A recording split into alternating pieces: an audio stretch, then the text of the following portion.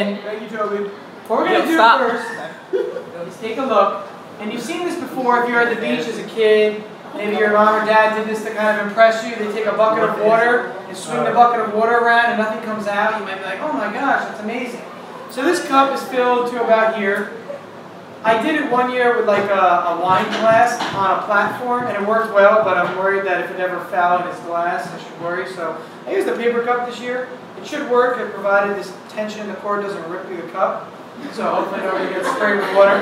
So the idea is that if you swing it fast enough, even though it's filled with water right now, none of the water is going to come out. Okay, look, there's actually like grease. I'm not messing around. There is water. There's enough water that if you poured it even a little bit, it would start to come out right there. Okay. So the idea though is that when you spin it, if you spin it fast enough, the water stays in the cup. But if I slow down at the top, what would happen? What would happen if I slow down at the top? Don't drop it. The water spills out, right? But if you go fast enough, it's not going to spill. Now you're all wet. Anybody want to come up and try? You should probably change your shirt. Oh my. Let me get a paper towel to clean this up. Stand over there. Yeah, Lisa. You gotta spin it fast? Yeah, Lisa, swing it. Swing it. Good. Lisa, jump Good. Lisa, good.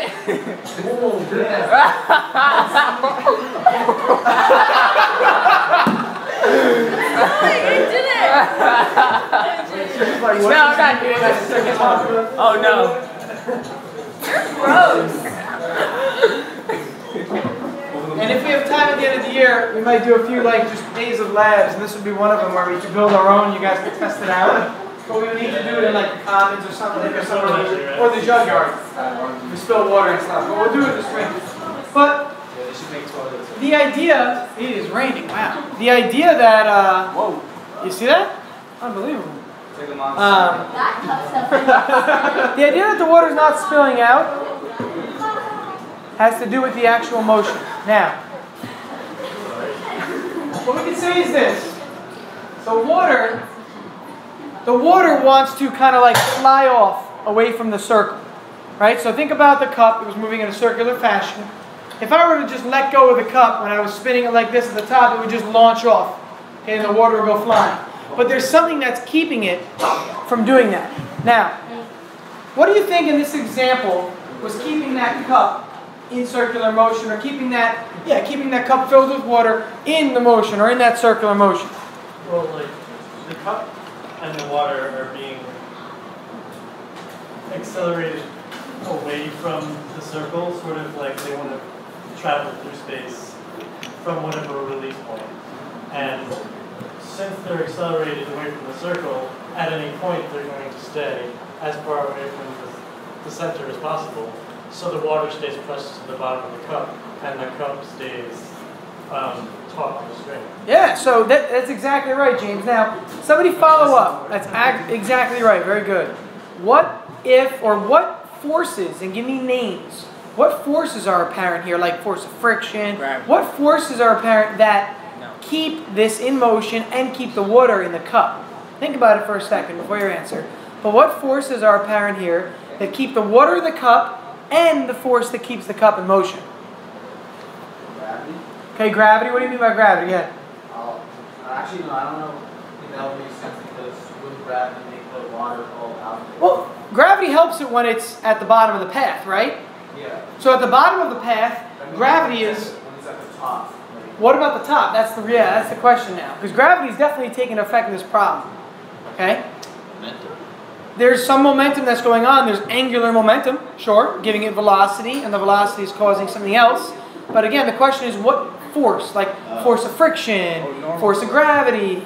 Pulling force. Okay, pulling force. What do you mean by pulling force? Aren't you like it's like you're pulling it this way, So what do we call that? James used the word before. He said something.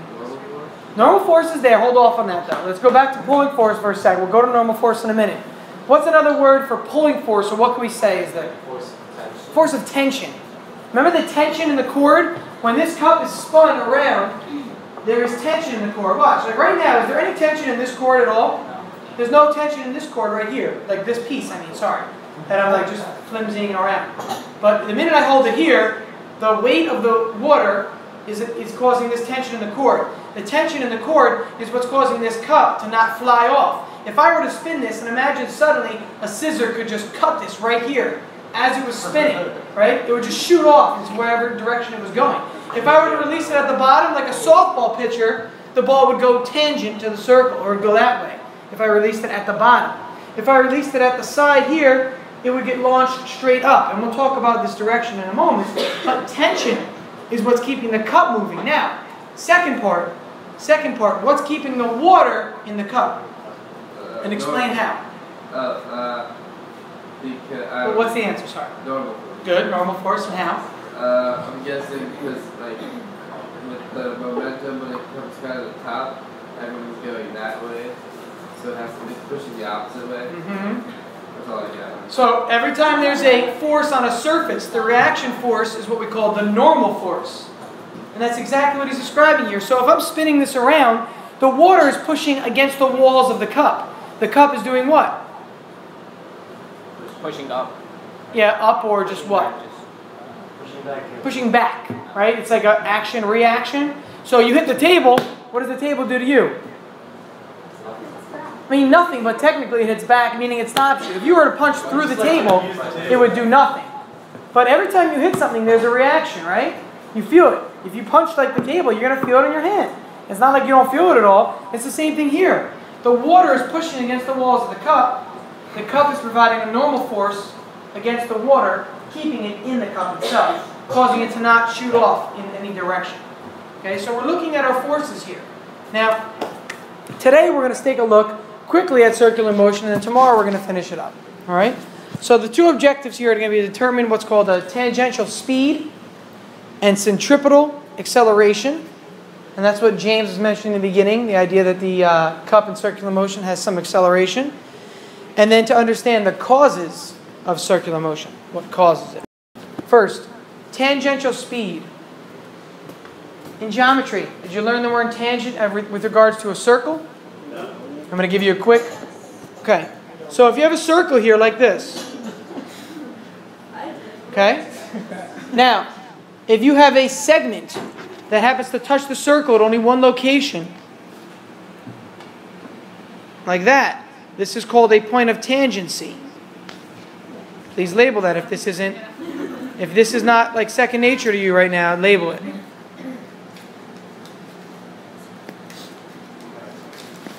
Okay, point of tangency. Whenever something touches a circle once, it's a tangent line. Anybody remember the other word from geometry? That if it does this, we're not going to use this right now, but just a quick fun fact. What was it called if it touched twice? A chord, or if it a chord, yes. A chord is if it's a segment and it stops, but if it has lines at the end of it, we called it a secant. It's similar to a chord. It's just a line instead of a line segment. A chord is a line segment that ends at the outer points of the circle, but a line that continues forever is called the secant. We are going to be looking at, in this case, what's called the tangential speed. Okay, the tangential speed. And this is the speed of the object that's in circular motion. And the speed is called tangent to the path for this reason. Let's explain this real quick. And the easiest example is softball. Okay, so a softball pitcher, anybody play softball here? Forget it. Okay. Ladies, you want anybody pitch by any chance? Either of you pitch? Or have you pitched? Used to? Do you know the idea of a windmill throw and how it works? Where would you release the ball, Katie, if you're pitching with a windmill? Yeah, at your hip. The whole idea is that you want to release at your hip. So take a look up and imagine this for a moment. A softball pitcher winds her arm up and releases at the hip as she steps with her right foot, correct? It's the opposite of baseball? Or do you step with the left foot? It is the... Okay. I don't know how it works, softball. So you take a step, right, and you throw. And you release right here at the bottom of the path. Now, when the softball pitcher releases at the bottom of the path, the ball travels parallel to the ground. So let's draw a quick diagram of that. Here's the girl's arm taking a windmill pattern, and at the bottom of the path here, the softball is released and it travels parallel to the ground. Here's the ground, and there's the ball's path. Her arm goes like this, and she releases at the bottom, and the ball travels parallel to the ground. Well, take a look at this line. If I were to complete the circle and finish off the path, we'll notice that this line here, and I'll extend it in blue, is tangent to the circle. A similar thing to what we mentioned a moment ago. This point of tangency over here, the path of the softball is also tangent to the circle. Because, as Katie mentioned, when you release it at the bottom, it goes parallel to the ground. Well, the velocity is the direction of that line. So what we could say is that at any point in time, the velocity is tangent to the circle. So that's the velocity right there. So if I were to do the same thing as a softball player, okay, and go through this windmill motion, but instead I release it right here, where's the ball going to go? It's going to go straight upward. If I were to release it like this, it would go backward at the top. If I were to somehow release it here, which is almost impossible for me, it would go straight down. But it always moves tangent to the circle.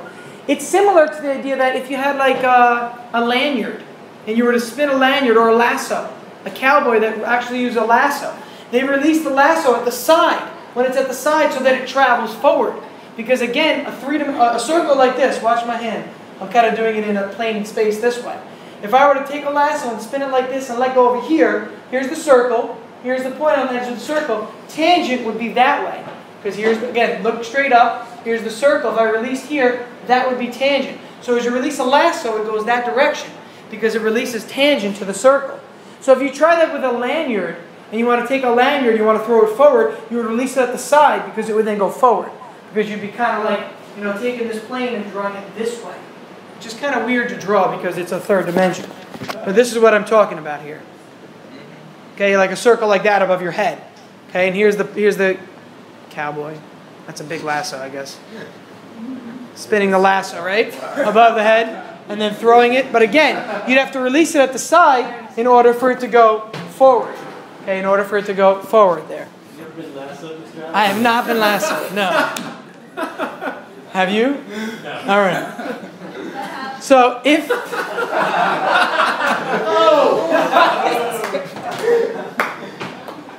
Do you want to enlighten us, or is that... So if we were... Let's continue to draw on our circle over here on the left, please. If the softball pitcher were to release the ball by accident, it got stuck in her hand and she released it in front of her again, we said it would go straight up. So here, if it were released, the ball would go upward. Okay? Again, it's always tangent to the circle. If the ball were released at the top, it would go this way. Because again, which way is the circle moving? Follow the circle. This is the way the arm is moving, right? It's going counterclockwise. Guys, come on. It's going counterclockwise here. Counterclockwise. We should know our directionals, by the way. I'll put it at the bottom. This is counterclockwise. This is clockwise. In case you've never heard this or never understood the meaning, look at a clock. A clock, the direction a clock moves, stop, come on. The direction a clock moves is called clockwise. So clockwise here is just indicating the direction a clock would move. Another word for counterclockwise is anti-clockwise. It's the same thing, if you see that in your book at all. Would counterclockwise be a negative? Yeah, it's like having a negative direction. As long as you call one of them positive, we'd call the other one negative.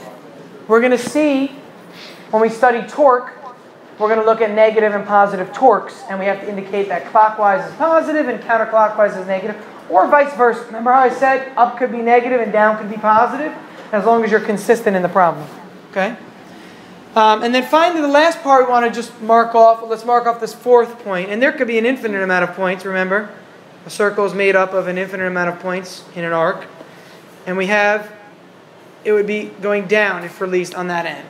So take a look at your diagram. No matter where it's released, the object would move tangent to its path. Tangent to its path. Okay, so all of those lines are the velocity of the object at different points in time.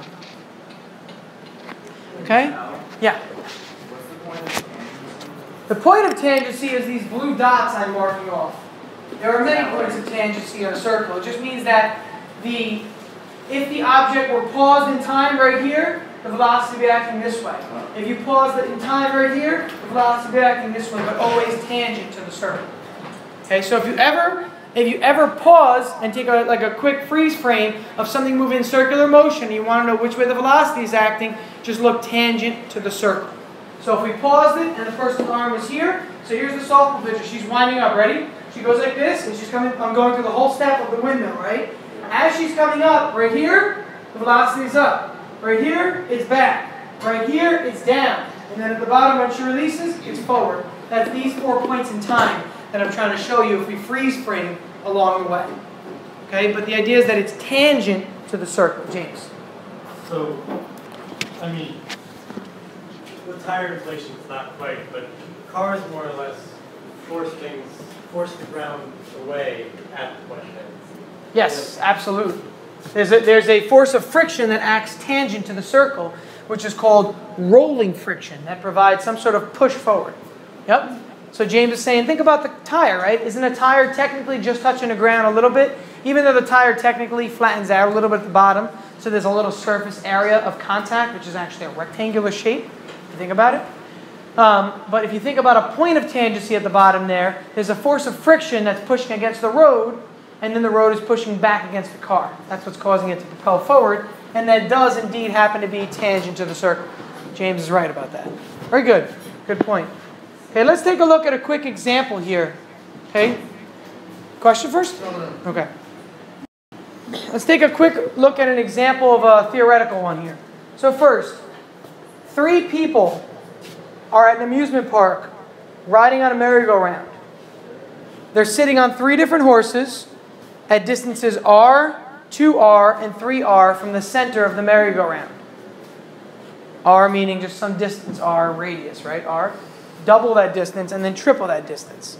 If the floor of the merry-go-round is fixed, then which person has the highest, what's called tangential speed? Okay? This is theoretical. Let's think about it for a minute. Can we quickly just draw a diagram before answering? I have a question. Is it like Don't answer, just ask a question. they have this thing that like playground, I think, where they used to, where like you swing, you just hold on to the thing, you swing, and the closer you go, the faster you go. Like that. That has to do with this topic. That's not this exact thing, but that is related to centripetal and circular motion. Yeah, that's like skaters. You ever see ice skaters? When they spin, figure skaters, they either open their arms or they tuck and they close their arms. That changes their rotational inertia, which causes them to spin faster or slower. It actually is physics beyond. All ice skating is so much physics, unbelievable. That can also be applied to doing a front flip or a back flip. The tighter you tuck, the faster you'll spin in the air. Absolutely. That's exactly right. Yeah. Very good, Julian. Is that a little parkour knowledge? Yeah. All right, so let's look at a bird's eye view of this merry-go-round. Okay, let's draw a small circle to start. We're going to draw 3 concentric circles. Draw 3 circles. Okay, concentric meaning with the same center. Like a bullseye almost, okay? Here's the center of the merry-go-round. There are 3 different horses on the merry-go-round. All of them rotating on a fixed surface. So at a certain point in time, they're all going to be here. You follow what I'm saying? They're moving at the same angular speed. As this one goes 90 degrees, this one goes 90 degrees. They all move together. James. Oh. Okay. Now, I already gave away, not the answer, but part of the idea. The angular, what's called angular speed is the same. They're both moving 90 degrees in some given time period. Again, the plane, the surface of the merry-go-round is fixed. So as I move this long path on the outside, maybe Tori, who's on the inner merry-go-round horse, moves this short path on the inside. But we both move 90 degrees. So that's what you're seeing here with the blue is like the starting point and red is the ending point. But which of these 3 horses has the highest tangential speed in this problem? Which is the highest tangential speed? And remind me real quick, what is speed defined as? Not velocity, but speed. Distance over time. Good. Speed is distance over time. How are they moving at 90 degrees? They're not moving at 90 degrees. They moved 90 degrees in a circle, right? This is 90 degrees. So I'm just saying, like, they could have moved 360, which is back to the beginning. They could have moved 180, so just 90 degrees angle. So speed is defined as distance over time. Why? Yes, that's exactly right. The one that's furthest out on the circle is moving with the highest speed in this problem. Okay, with the highest speed in this problem because it moves a further distance. Look at the arc length. I'm going to highlight it. If I can, figure out how to do this.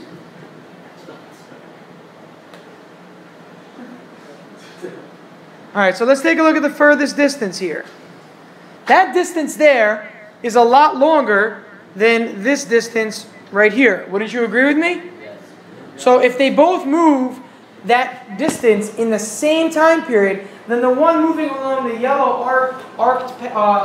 curved path here, or curved path, has got to be moving at a faster speed because they're covering more distance. It'd be like, imagine you're running a track. Teresa, I know you run track. Don't you start at different points along the track for short races? Because the outer lane is longer, isn't it? If you run the inner lane at the bridle loop, it's a much shorter distance. Which one is the inner one? Is it called the bridle path? What is that called? The res loop? All right, the res loop is what? How many miles? 1.5. 1.5. And the outer one is 1.7, right? Yeah, 1.7. Yeah, so the outer loop, the bridle path, is 1.7. The inner, the reservoir loop, is only 1.5. It's the same exact thing here. But if two people finish at the exact same time running that loop, the one that ran the outer loop has got to be running faster, right? Because they ran a further distance. So the same thing happens here. The person on the outer loop, if they cover the same angular change, 90 degrees, in the same time period, they're actually running at different speeds though. Again, this is the tangential speed. Okay, so the tangential speed, let's write this down. The tangential speed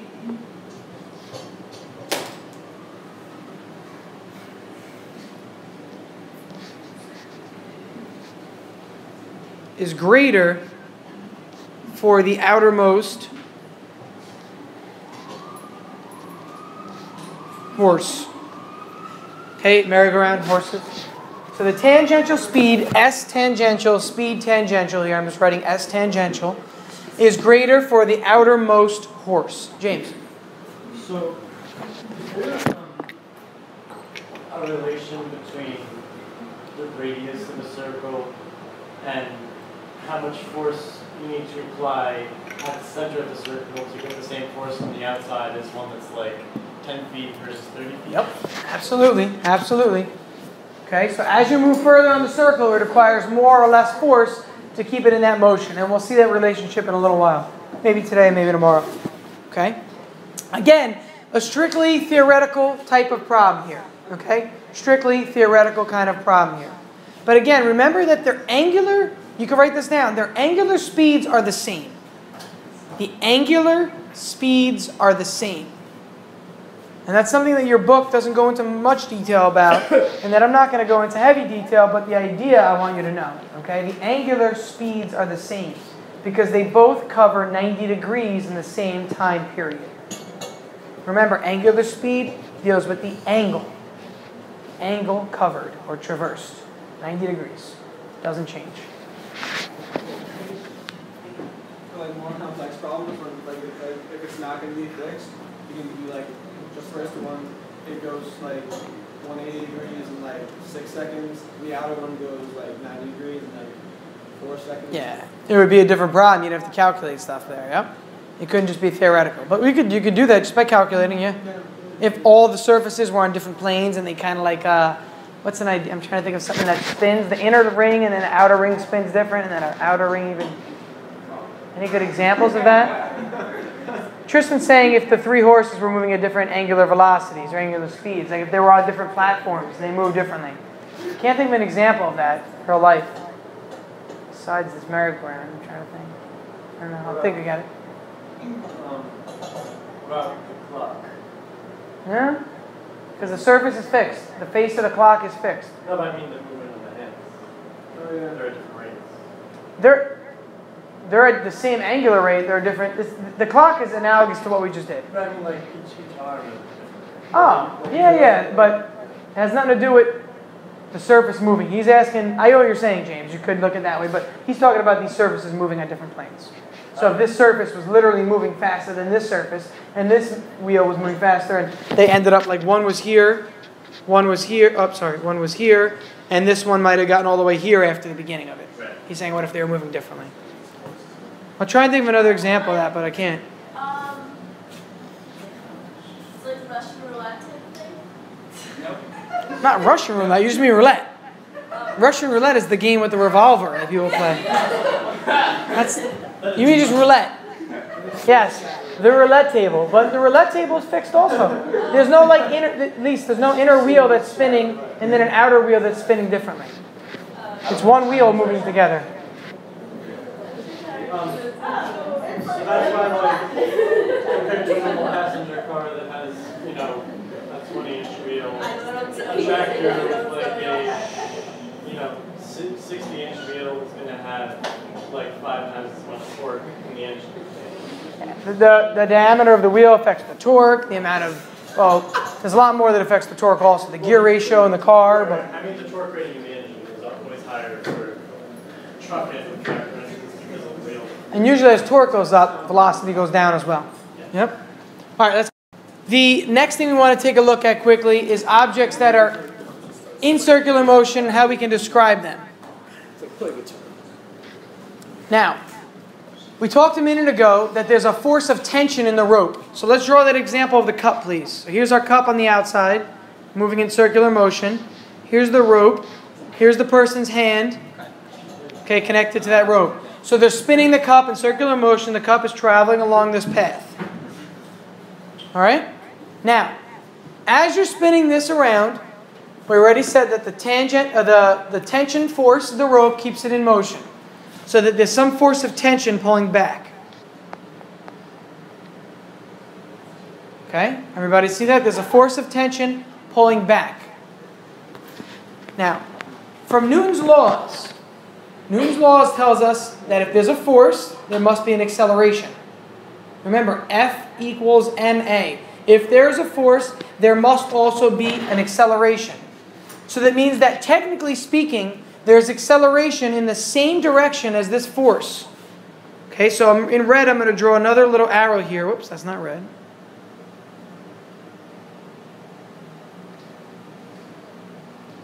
In red, let's draw another little arrow in here. And we're going to call this A sub C. A sub C.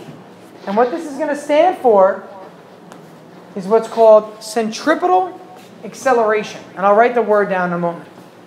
Okay? I'll write the word down in a moment, which I think is actually on your next slide. Okay, it's called centripetal acceleration.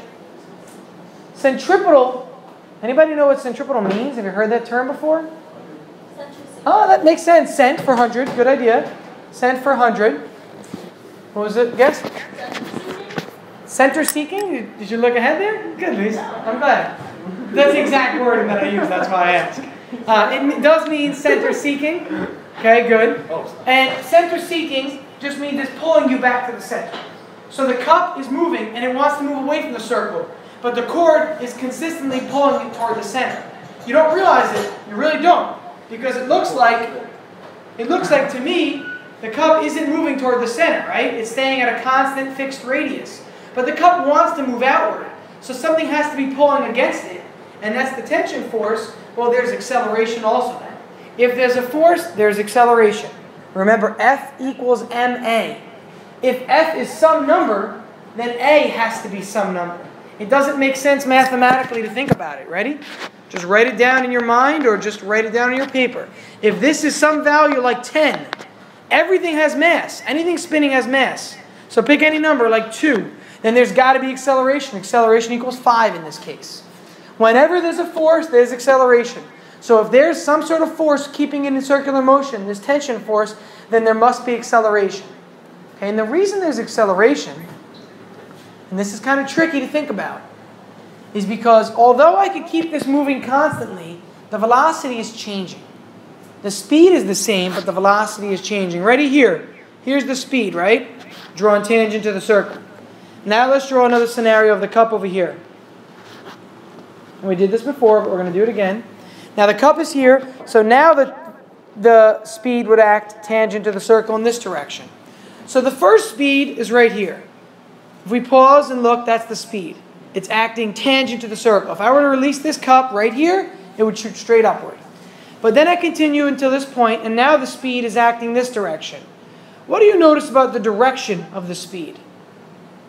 The direction of the speed is changing, right? First it's acting up, then it's acting backward.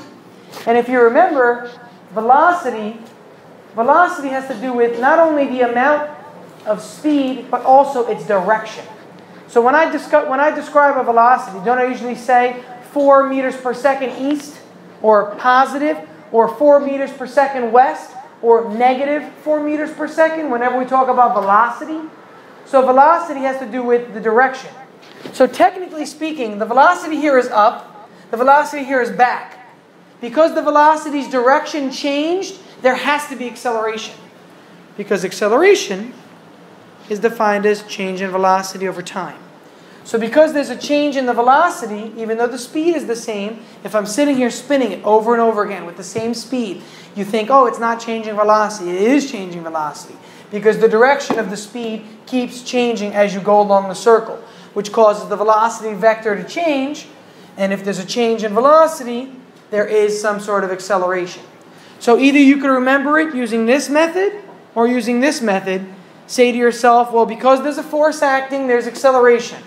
Or because the velocity is changing, there is acceleration. Either way describes the reasoning for this. This is the theoretical part. I'm using equations to help us, but it's really theoretical. This is not mathematical. We're not looking at numbers right now. You can ignore the 10 and the 2, and all this stuff still holds true. Okay, so the idea, though, that I want you to write down is that there is acceleration. It's pulling the object to the center of the circular path. Okay, there is acceleration, and it's pulling the object to the center of the circular path. We'll define that acceleration now in the next slide. Thank you. So to finish this, let's quickly just define centripetal acceleration or center-seeking acceleration. It's the acceleration directed toward the center of the circle of an object in circular motion. Now this is not to be confused with centrifugal. Have you ever heard of a centrifuge? Yes.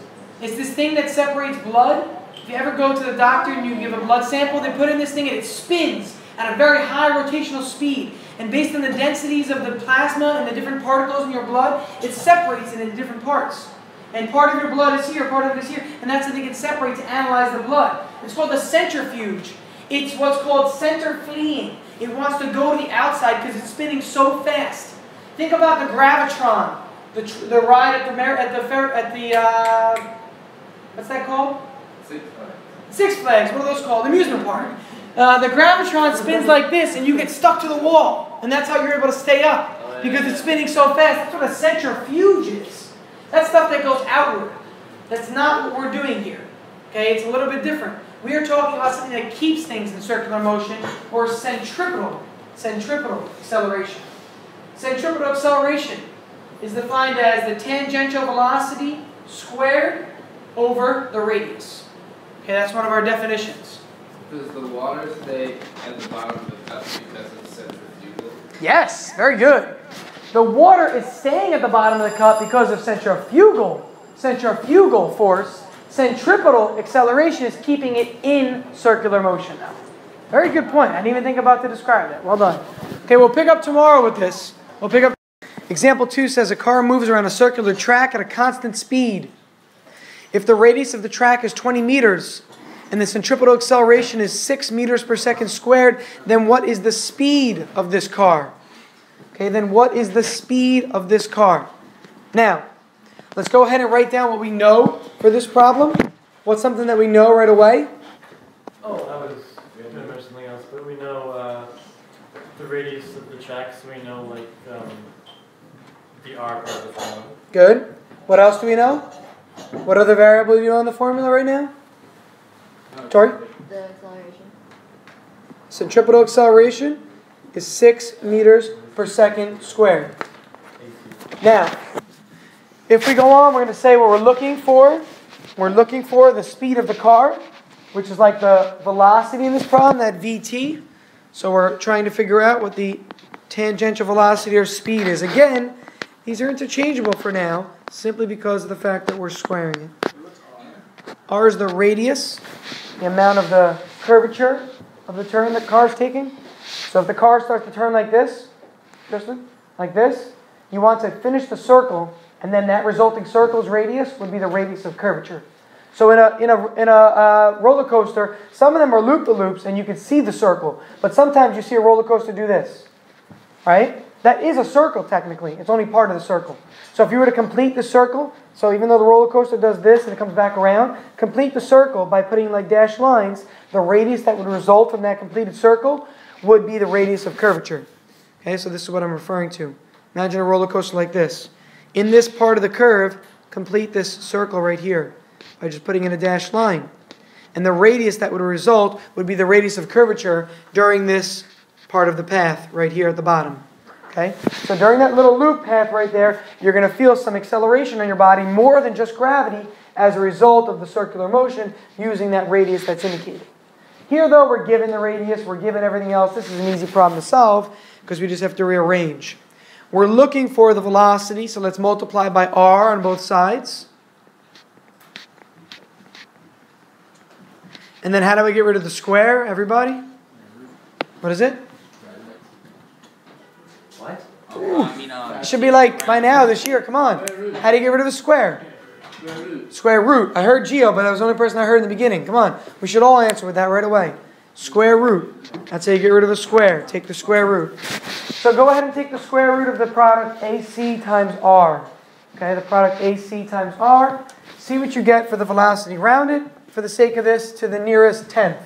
To the nearest tenth. Sorry, so what do you get for velocity for this problem? 11.0 if you round, because was it like 10.95? Yeah, let's talk about that real quick, because on your test some people were making a mistake. If the answer is 10.95, and I tell you to the nearest tenth, then yes, this 9 rounds up. Well, how do you round up a 0.9? You round up 10 to 11, but you still want to write 11.0 as your answer. Okay? With units of meters per second. Okay? There are some even figures involved, but we haven't even gone into that just right now. But again, 11.0. 11.0 when you're rounding this up. Okay, but keep the 0.0 to indicate that it is rounded to the nearest tenth. So show that when you do round. Okay? Now, if that's the that's the velocity. The acceleration felt in this problem is 6 meters per second squared, which is less than 9.81. So this person going around the turn doesn't even feel like 1 g force, not even 1 g force in this problem.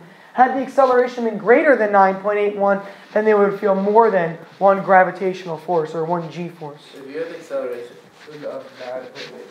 it would be, you would feel the gravity pulling you down, 9.81, but you would feel that exact same amount of weight pulling you against the side door of the car. So would you be lifted up a little bit or not? It'd be kind of a weird situation, yeah. You would kind of be like floating. If you go fast enough, you can kind of float above the ground. That's the gravitron.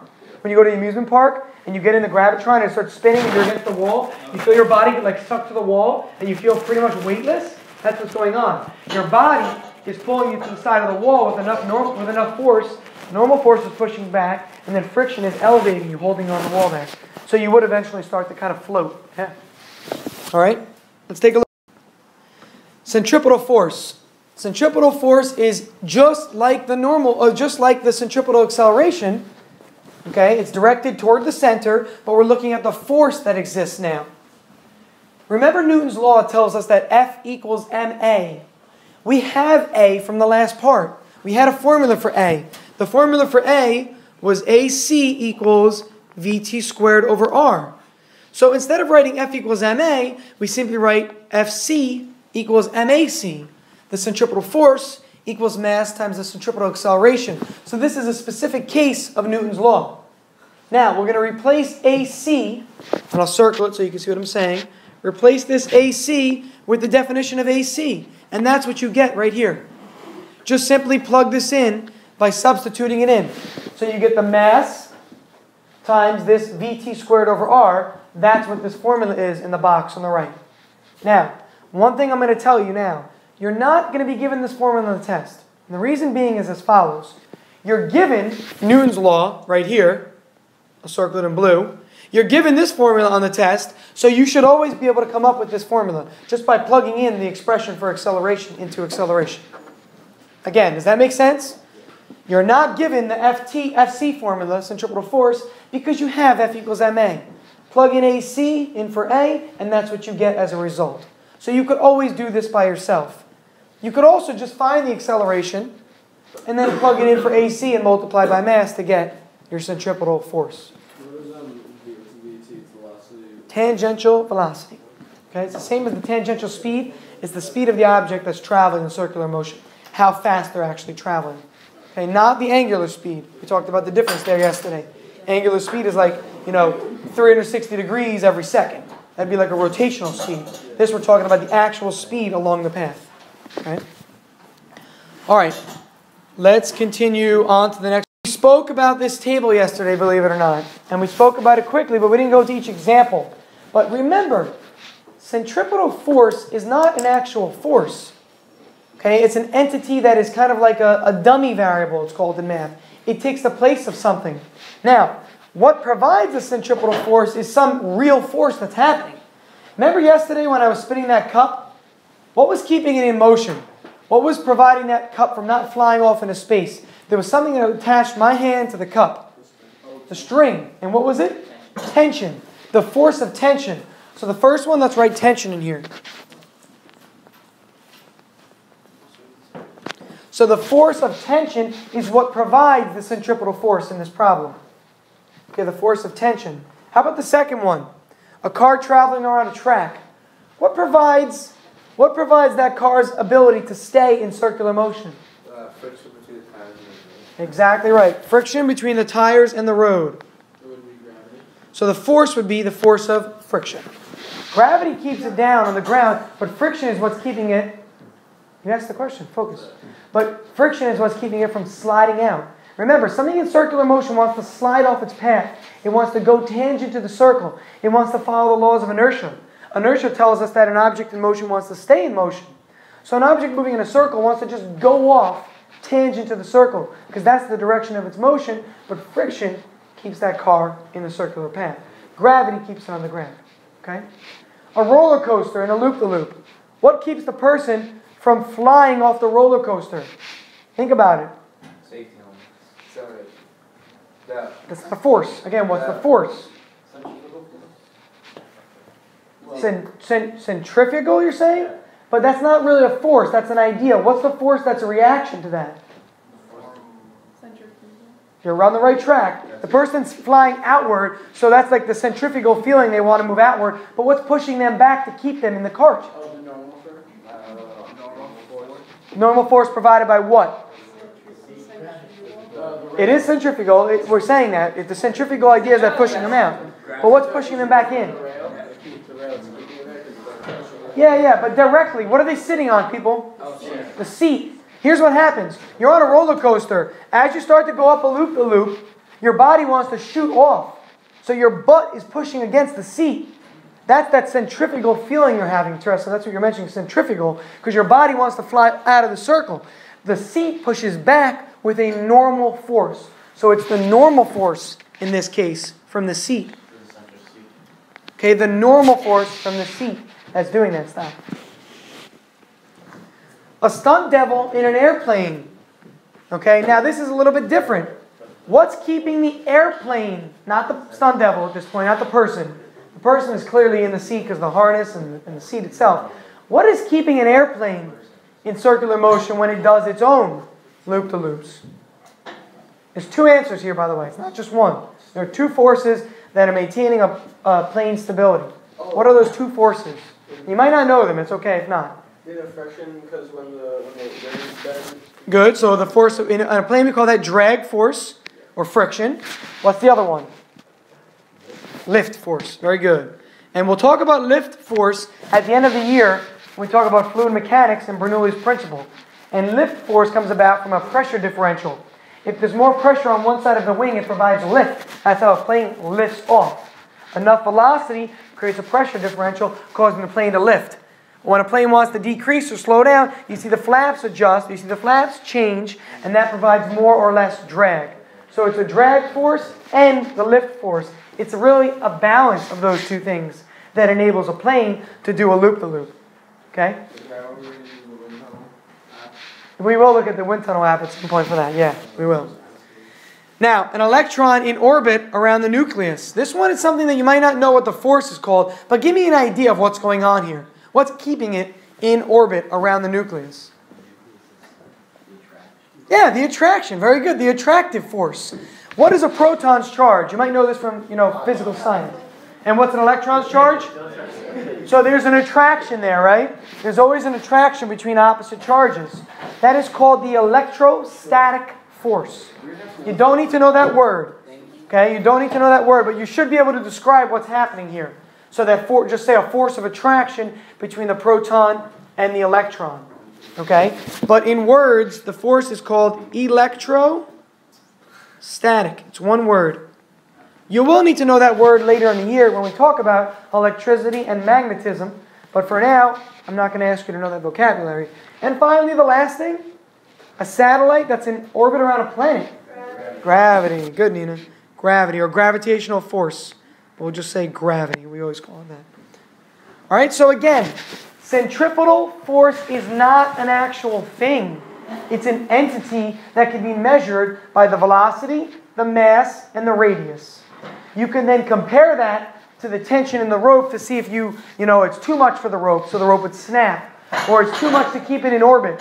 If a satellite is traveling too fast, the centripetal force needed would not be enough.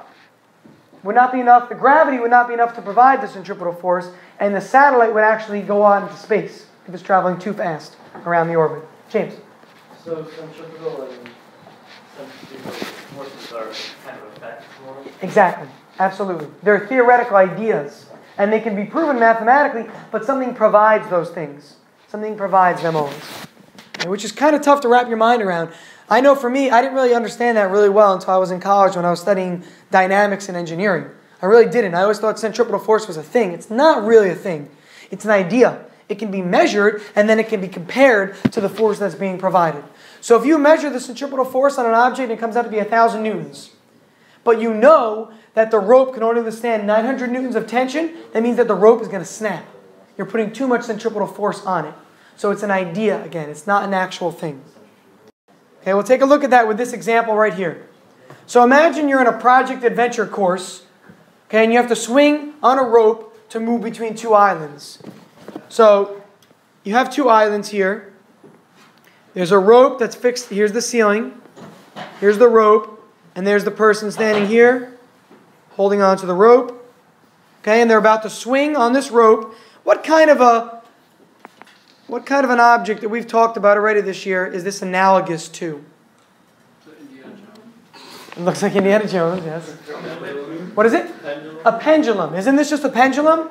A person swinging back and forth is clearly a pendulum. Now, if a pendulum were to go all the way around, what shape would it make? Circle. So this is really circular motion.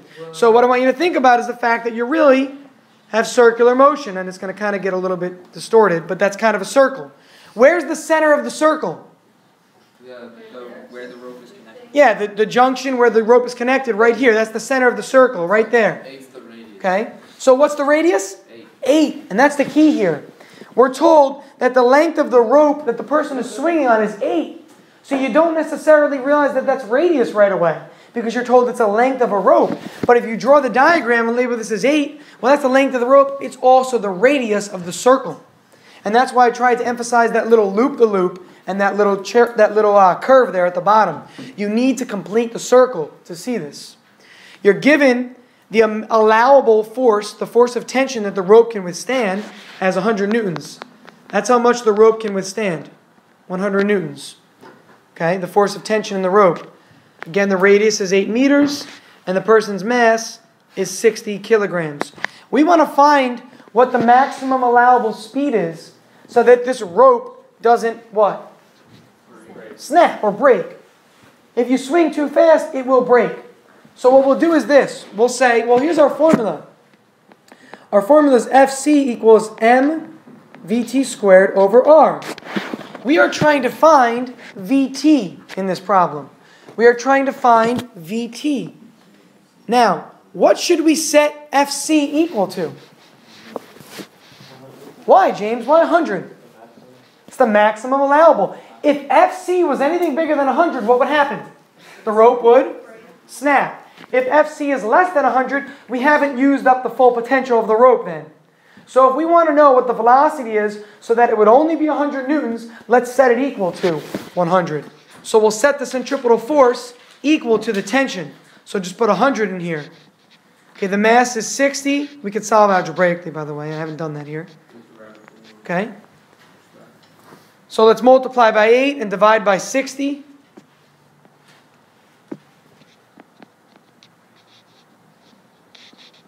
And I didn't use units for the others, so I'm just going to drop my units for now. They're all in standard units, so I'm good to go. And that equals VT squared. But I don't want VT squared, so what should I do? Square root it. Okay, that will give me what the velocity is that this rope can withstand. Any velocity bigger, the rope will snap. The rope will snap. Okay. Does that mean you can't round up? Correct. In this kind of a problem, you don't want to round up, you want to round down. Yeah. Absolutely. That's a good point to make. And I don't know if I did that in my own video. I should think about that. I wonder what the exact answer was. I rounded to 3.65. I hope I rounded down. What is the exact answer that you get? Give me like 4 decimals so we can see where we'd round to. 3.65148. All right. So what I did was I rounded to 3.65 to round down. 3.6 also works. But if you rounded to 3.7, technically speaking, it wouldn't work because that would exceed this velocity. Any velocity bigger than this is going to snap the rope. So we could say, what could we use instead of an equal sign? That's squiggly square. Sure, an approximate or Inequality. inequality is probably better, right? So let's say that VT must be less than or equal to this number, right? See what I'm saying? The velocity in this problem, it could be equal to 3.65, but it's going to be that or less, for sure, so that the rope would not snap. Any velocity bigger would give a centripetal force bigger that would cause it to actually snap. Okay, that would cause it to actually snap. We need to all focus. Some people aren't focusing. Not everybody, but those know who they are. Focus. Let's go. So VT in this problem has to be less than 3.65. Less than or equal to. Okay? Questions on this? Questions? I want to keep moving. We have a lot to do today. I mentioned that. The next thing we want to look at here is the gravitational force that occurs between two bodies. And this is something that we talked about in the beginning of the year. We talked about forces and field forces. Now, and I joked, I think, to the guys, and I said, you could always say that there's a force of attraction between, remember I said that? Yeah, it's a lame pickup line, not a pickup line, but whatever. So, if you have these two objects here, a textbook and a water bottle, you don't notice it, but really here, there's a force of attraction pulling these two together. The reason you don't notice it is because the Earth is providing a force of gravity that's much greater than anything that can be provided by an object on the Earth. So naturally, they're not being pulled together. This bottle is being pulled down to the Earth. If I let go of it, what's pulling it? The Earth is pulling it down. It's kind of crazy to think about. It's not falling. It's being pulled down. The Earth is literally pulling this down when I let go. It's pulling down with so much force that I can't withstand it. But these are not being pulled together. If you calculated the force between these two objects, it would be so minuscule. It would be a decimal value. It would be tiny. And the reason being is simply because of this gravitational constant. Okay? It's also because of their masses. But the gravitational constant is what makes it so small. This is a gravitational constant that is the same throughout the entire universe. It's not, remember how little g is 9.81 on Earth? And it's 1.6 on the moon, and it was like, I think, 26.9 on Jupiter. We did that in the lab that time. Well, big G is a gravitational constant, but it is constant throughout the entire universe. It is not specific to Earth. Okay? Now, this is where the formula Fg equals mg for Earth comes into play. And we take the mass and multiply by 9.81, and we get our weight, or the force of gravity. This formula is where it actually comes from. I'm not going to go into the derivation for the sake of time, but I can show you if anybody wants to actually see it. It's kind of cool. You can see where 9.81 comes from using this formula. Okay? Now, what do you think M1 and M2 are? Mass. That's the two objects that are getting each Yeah, the mass of the two objects. Now, R is not a radius, and that's what's misleading in this problem. So let's write this down. R is the distance from center to center of the two objects. R is the distance from center to center of the two objects. Now, we are assuming these objects are spherical, so we're talking about the actual center, even though it's really what's called the center of mass. And the center to center. So if I have the Earth over here, and I've got the moon out here, and I want to know what the R value is in this problem, I need to think about the fact that we're going from this center to this center. Here's the radius of the Earth. Here is the radius of the moon. Here is the gap between them. We'll call that D for distance. Okay? So the radius of the Earth plus the distance plus the radius of the moon is the actual distance from center to center. Again, it's the entire distance from here to here. You have to add those three numbers up. You get a number, and that's what R is. Then you have to square that whole quantity. Okay, James? So does this mean that even though it becomes negligible at a certain point, gravity is no distance limit? If it's being divided by such a large number, it wouldn't matter how far apart things are. The thing is this, James. The mass of the Earth and the moon is so much greater that you're actually going to feel force. So you have to compare it relatively. Like something in this part of the universe and something in a very... Oh, yes. Absolutely. And I was going to mention this. As the distance increases, this is a really good point. He's thinking about, what you're thinking right now is calculus. You're doing a limit, actually, right now. You know the limit, as the denominator becomes infinite, the function becomes 0? Fernando's like, yeah. So, James, to piggyback your question, this is a really good point. Okay, something to know. Now, think about this. As the distances get further and further apart, what James is saying is the force of gravity felt becomes negligible completely. Something on one side of the universe has no effect on the other side because they're so far apart. The reason is your denominator is getting so big. Remember the analogy I gave you guys? If you have a pizza, and like say Gio and Tristan are splitting the pizza, you each get a half of the pizza, right? But then Aaron and Katie and Teresa and Isabella and everybody else in the room comes in to join, right? Suddenly, how much pizza do you each get? Small piece. What if the whole school split one pizza? How much do you get? A little bit, right? Like a crumb. So here's what's happening. You're dividing by a bigger and bigger and bigger number. Thus, the overall amount is smaller and smaller and smaller. So James is making that analogy here. He's saying as the distance between center to center, almost a radius, is getting bigger and bigger, the overall feeling of gravity gets smaller and smaller and smaller. Okay? If objects get closer, what do you think happens then? A stronger force. What's a good analogy is the magnetic force. Who here has used a magnet before? I hope everybody's... You've ever put a magnet on the fridge? You've used a magnet. What happens when the magnet is here and the fridge is here? Do you feel anything? Yeah. You feel something, really? A magnet is far away from a fridge? I think like a normal magnet. If you get close to the fridge though, what do you feel? A pull. Right? If you actually hold a magnet, like an actual magnet that's in a magnetic shape, and you were to put it near a metal object, it's not going to feel anything, but as you get closer, you'll feel that pull. Okay? It's the same thing with the force of gravity, but you don't notice it because it's negligible.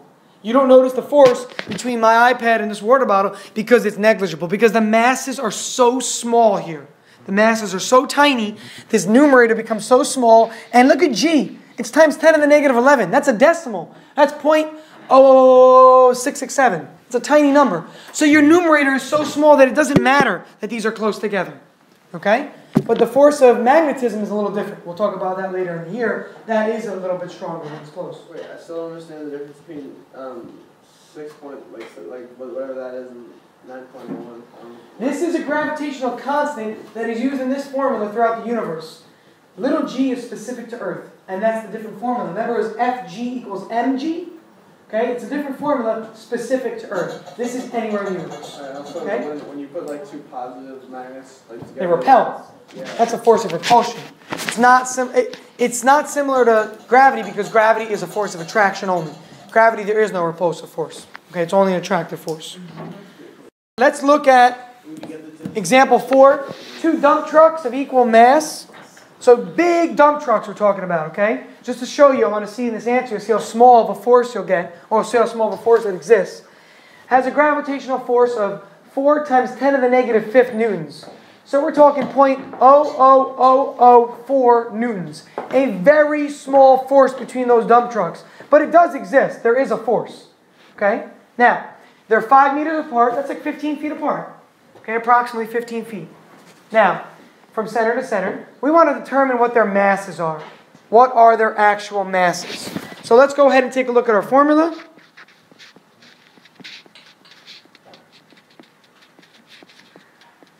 Now, The problem that most people run into here is they say, well, we have two variables, m1 and m2.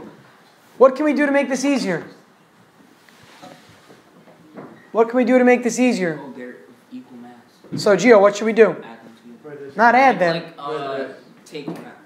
No, they just say M. So just call them, Oh, just call them M. You started right, Gio. They have the same mass. So call each mass just M. Don't call them M1 and M2. Just say M times M, which is really M squared. Not 2M, it's M squared. M times M, not M plus M. Okay? So really, write your formula like this. Okay, which is really M squared. What if it didn't work out that way? You would need some other piece of information. Yeah. And that's not F times G, remember, on the left here. This is F, this is a subscript. Subscript, subscript. I'm not doing a good job of writing that either. I'll write it better in the next line. Now, we want to find the mass of each dump truck. How do I get rid of that R squared that's currently being divided? Multiply.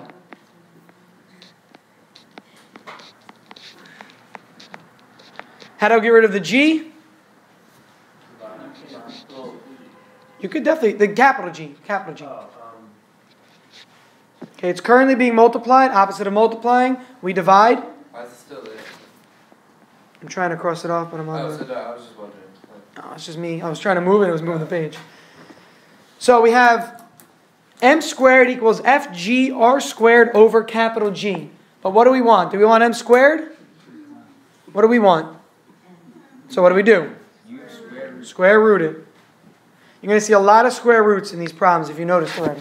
Okay, a lot of square roots because a lot of things are squared. So the mass of each dump truck is the square root of FG times R squared all over big G. Now, at this point in time, I know it's a little bit difficult because you have scientific notation. So practice on your calculator real quick plugging this in. Practice on your calculator plugging this in. If you're having struggles, if you don't know how to type in scientific notation, just raise your hand. I'm going to come by and walk around. Okay, and I can show you how to do it. But the command you're going to use is second and then the comma. The comma is above the number 7. That puts like a capital E on the board. So try it real quick and then I'll go over it. Because the exponent is negative, wouldn't this be 5 zeros? Yeah, but in your calculator, it's a lot easier just to type it in scientific notation. So take your calculator and practice.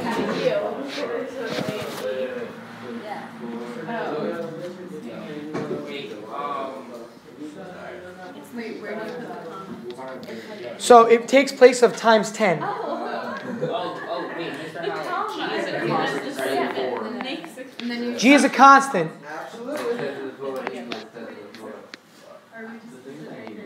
Wait, so are we going to have to know that? No, G is given. Guys, G is given on the formula sheet. You don't need to memorize G.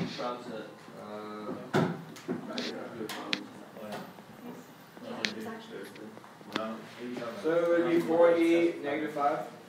Yes, very good. So on your calculator, press 4, then press second, and hit that comma. It'll bring up a capital E. And that E takes the place of this part right here, times 10. So on your calculator, it should look like the following. When you type it in, it's going to say 4E, and then press negative 5. Make sure you use the negative symbol and not the minus sign. The negative symbol is at the bottom by the decimal. Is that clear? See the minus at the bottom down there? Or the negative at the bottom down there? Wow, now I'm saying the wrong word. I got this guy. Well, you got to multiply it by 5 squared, divide it by the other one. Keep going. looking for and looking So we're having a test on Friday? This class, the test is on Thursday. Thursday. Tomorrow we're finishing today. We're reviewing tomorrow. Does that mean problem sets are due? I'll talk about that. They're not going to be due until the day of the test. I'm going to switch it. So the homework from this section will be due tomorrow. We'll review tomorrow for like 20 minutes or so. Then you'll have some time to do the problem sets tomorrow. The problem set won't be due until the day of the test. That's still Thursday. It's Thursday. There's only 7 problems in the problem set. And you're working with a partner. There are 7 total problems, Joey. It'll take you about 8 minutes to do them. No joke? Yeah. Problem sets are really short. How many problems are you I think about 6. I think it's about 6. California, someone in California, right? 7.2 and 7.3 is that's it for the test. It's a short one. It's like a 40-point test. Hey, check your emails, guys. I wrote all this in email about the test and stuff. I'll explain at the end of class. The homework will be due tomorrow, but the problem set will not be due tomorrow.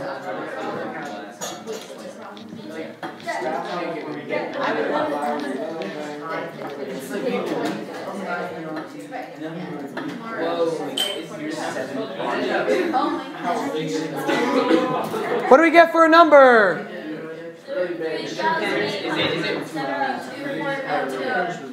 Very good. I'm going to round to the nearest kilogram in this case. This is around, just so you know, around 8,000 pounds. A dump truck is about 4 tons. This is the actual mass of a dump truck. Okay? A dump truck weighs around 4 tons when it's filled. This is about 4 tons. A ton is almost 1,000 kilograms. It's about 2,000 pounds. Okay? Question real quick. Or not question, but a statement. If you had trouble with the scientific notation in your calculator, I really expect to see you either tomorrow morning at office hours or at some point in the day tomorrow with a free. I want to go on to the next example so we can finish this up so you can do your homework tonight and you can do it well. But if you're having trouble with scientific notation, ask me or at least ask a classmate or just literally Google how to use scientific notation on a calculator and it will show you the steps on a graphing calculator. Okay, you could ask Fernando to come by and show you, but for now I want you to focus on this. Guys, come on, we're doing well. Don't lose focus. Example 5. What happens to the force of gravity between two objects if the distance between their centers is doubled? Okay? We said a moment ago, and James made the statement for us, that as objects spread further apart, the amount of gravity goes down. As the objects get closer, gravity goes up. So they're moving farther apart. So what's going to happen generally? Yeah, it's going to go down. So we can start by saying decrease. But that's not enough. And I'll tell you now, I'm going to give you a major hint that this will be a multiple choice question. It will not be mathematical. I will not give you numbers for mass and distances. It will be multiple choice. And what I'll do is this. The multiple choice answers will say it decreased by a factor of 2.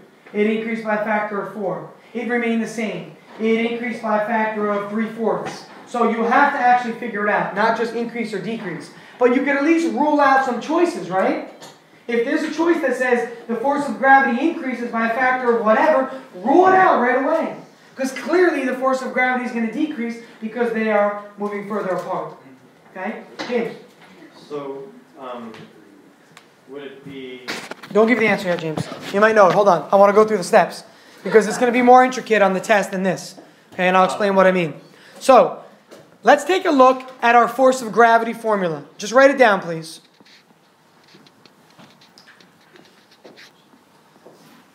And let's write next to this just the word before.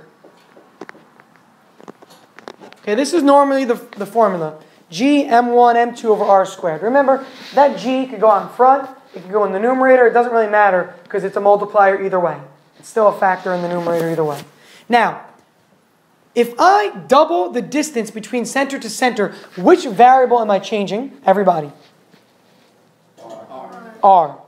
That was 2 or 3 people. Good, all right. Why not m? Because m is and g is a constant. So clearly nothing's changing up top. You're just changing the denominator.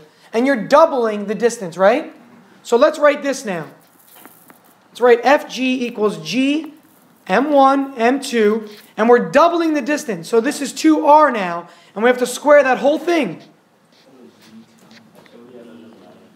It doesn't matter. The G could be out in front or the G could be in the numerator. Either way is fine, because it's still multiplying either way. Okay? I think on the formula sheet I put the G out in front, but it doesn't have any significance whether it's in the front or the top in this problem. So take a look, people. Take a look. The quantity 2R is squared. Your laws of exponents from Algebra 1 tell you that you need to square both entities if it's a product. This is called a power of a product. Power of a product. You have to distribute the 2 to both. So what does your denominator become as a result? 4R squared. Okay, so this really becomes... What's the only difference between the before and after?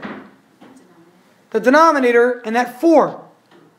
And when you divide by 4, isn't it like putting a 4 in the denominator? So really, what would happen to the force of gravity? It would be a fourth of what it was. Or it would decrease by a factor of 4. Let's write that down. It decreases by a factor of 4. Or you could say the force of gravity is 1/4 of the original. It's like taking a pizza pie again, and you have the whole thing to yourself, but then your 3 siblings come in the room, and suddenly there's 4 of you. Now you don't have the whole pie, you have a fourth, right? You'd be dividing by 4 instead of dividing by 1 person. Okay? What if, let's see who's really grasping it, ready? What if the distance from center to center tripled instead of doubled? How would this change, Lisa? It would decrease by a factor of 9. 9. Because this would become a 3, wouldn't it? This would be a 3 if the distance tripled. What's 3 squared, everybody? 9. But could you say it decreased by a factor of 9 or increased by 1/9?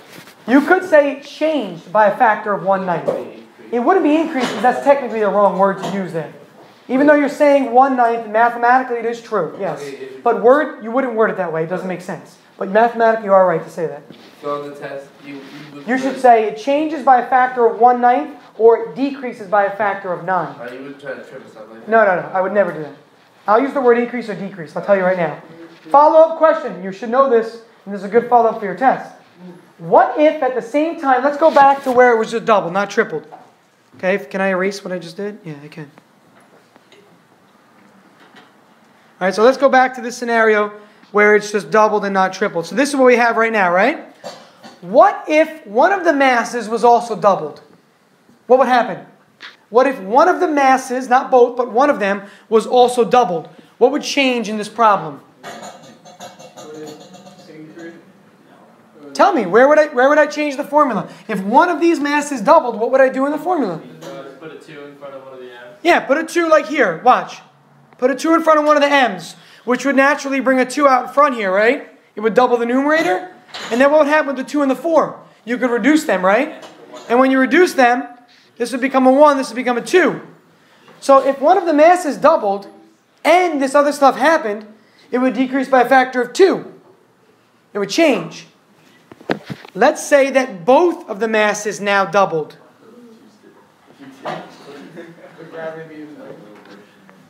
Let's say that both of the masses doubled.